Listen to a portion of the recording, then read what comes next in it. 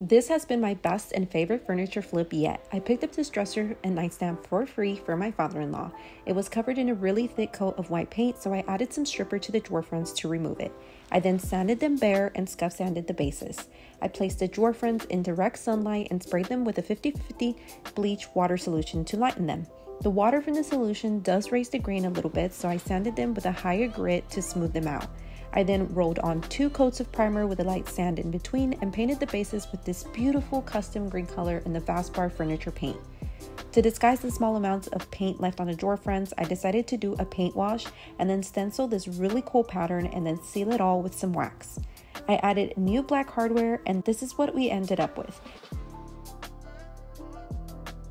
The link to the full tutorial is in the description along with my full furniture flipping playlist. Don't forget to subscribe.